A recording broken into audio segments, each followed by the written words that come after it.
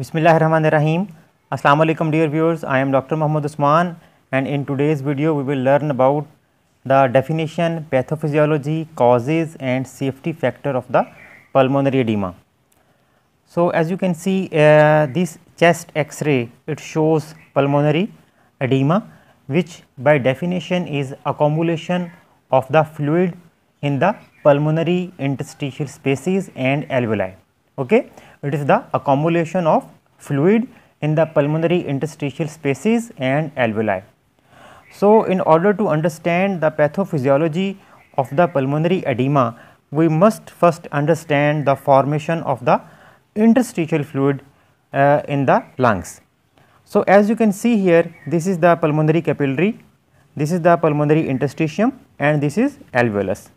So, as everywhere else, the interstitial fluid formation is governed by 4 Starling forces, 2 inside the capillary and 2 in the interstitium.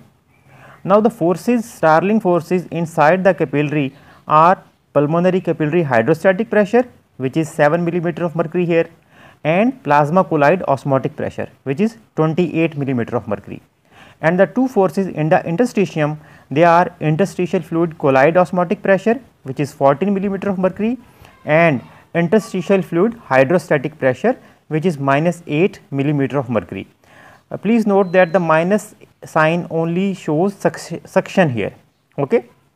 Now, the forces which favor the formation of interstitial fluid, they are 3 in number, that is capillary hydrostatic pressure, then interstitial fluid hydrostatic pressure and interstitial fluid colloid osmotic pressure.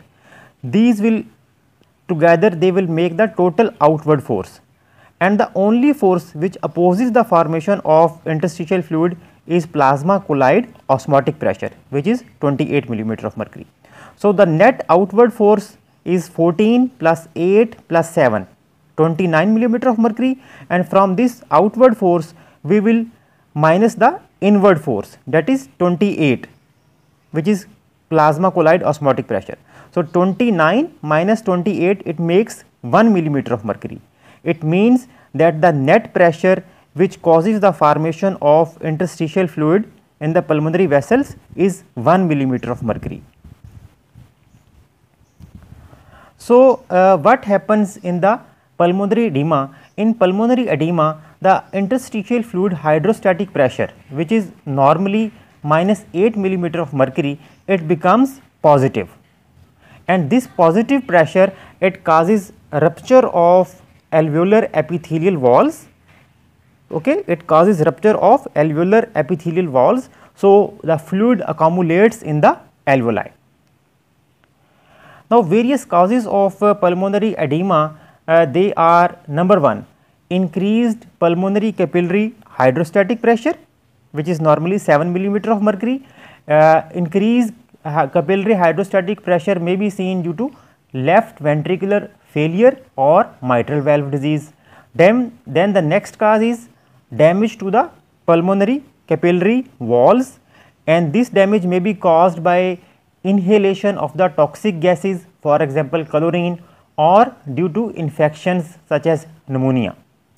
Then the third most common cause is decrease in the osmotic pressure, decrease plasma colloid osmotic pressure, which is seen in severe hypoproteinemia. And the fourth cause is high altitude pulmonary edema. Now, you know, at high altitudes there is hypoxia, and this hypoxia in pulmonary vessels, it causes vasoconstriction. Okay. In systemic vessels, the hypoxia causes vasodilation, but in pulmonary vessels the hypoxia causes vasoconstriction. So, this hypoxia induced vasoconstriction, it will increase the pressure in the pulmonary capillaries, which can lead to lethal edema. Now, let us discuss the safety factor against the pulmonary edema. Now, various experiments in animals have shown that the pulmonary capillary pressure must rise to a value at least equal to the plasma colloid osmotic pressure before pulmonary edema can occur. That is, the outward force in the capillary, that is pulmonary capillary hydrostatic pressure, or 7 millimeter of mercury, it must increase then the inward force or plasma collide osmotic pressure of 28 millimeter of mercury in order to cause acute edema.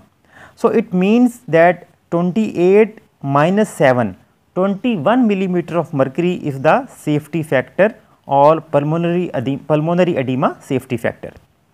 It means that capillary hydrostatic pressure must increase about 21 millimeter of mercury to cause acute pulmonary edema. Now, a safety factor in chronic conditions. When capillary hydrostatic pressure, it remains elevated chronically for at least 2 weeks, then the lungs become even more resistant to pulmonary edema, because the lymph vessel they expand greatly, increasing their capability of carrying fluid away from the interstitial spaces, and they increase their ability to carry this fluid as much as 10-fold than normal. So, in patients with chronic mitral stenosis, capillary hydrostatic pressure of 40 to 45 millimeter of mercury has also been seen without the development of lethal pulmonary edema. Thank you for watching today's video. Please subscribe to this channel. Happy learning, stay blessed, and Allah Hafiz.